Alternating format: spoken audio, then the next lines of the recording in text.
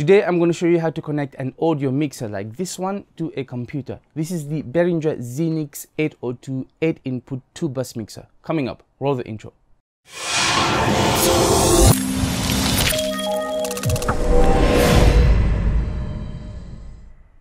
Hey HealMyTechs and welcome, this is Ash from HealMyTech, helping you go from newbie to techie.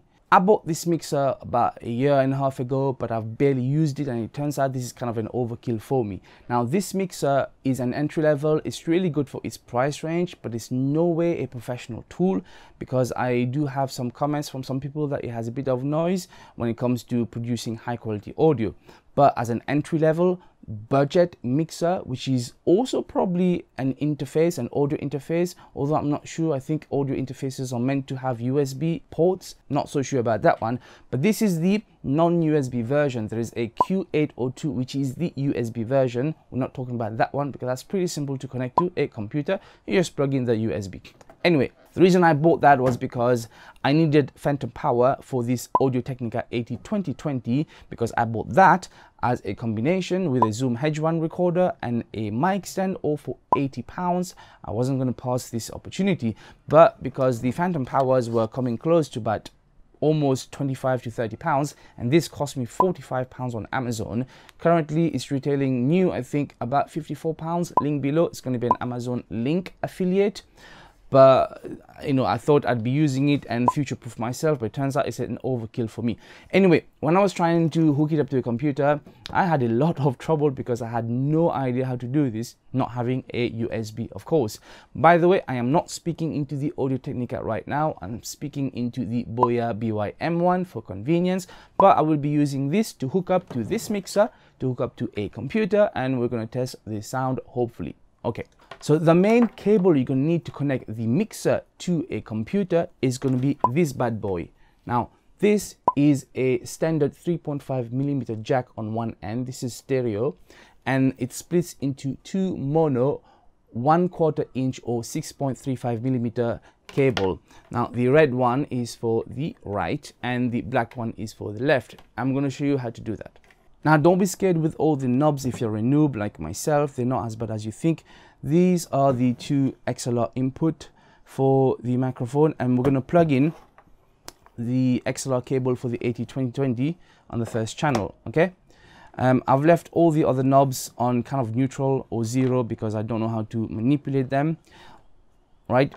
And now there are two outs here, so these are the two we're concerned. You could use either one. I'm going to use the main out and use the red jack for the R right side and the black for the left. Okay, and you're going to take the other end, and today we're going to use a laptop, but you can use any computer which has got a similar microphone input. You need to look for the microphone input of your computer if it's a desktop and plug that end into the microphone input, which is the pink one usually.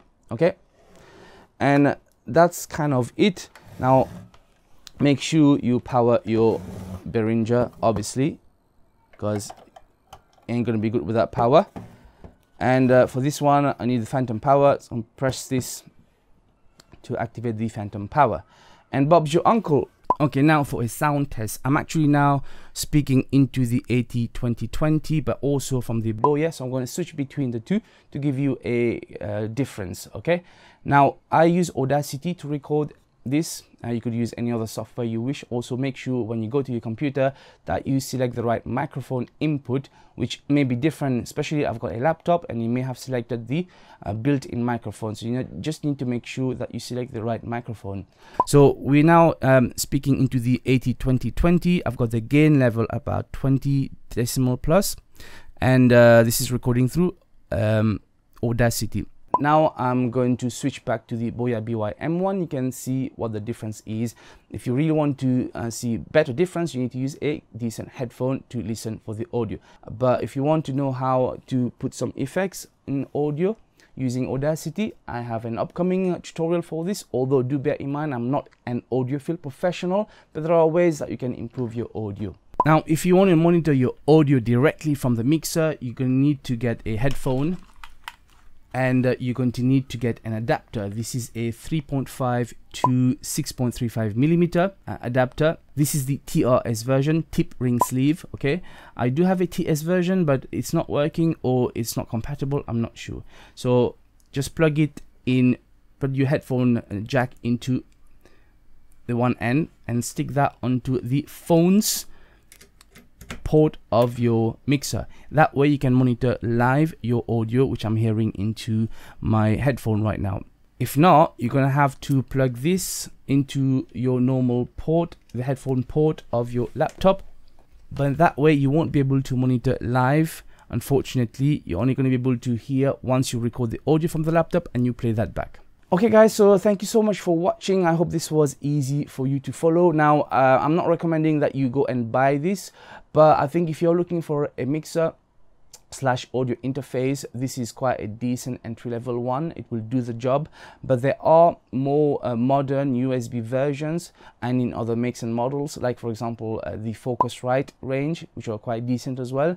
They're a bit less bulky as well. So I actually probably going to sell this Beringher because this is a way of an overkill for me. I don't need this. I might even just consider getting myself an upgraded field recorder that allows me to input more than one microphone. Okay, so thank you for watching. You know what to do down below. Give me a like, comment and share this vid, and remember to subscribe if you haven't done so yet. As always, it was a pleasure talking to you. This was Ash from HealMyTech, helping you go from newbie to techie. Until next time, peace out.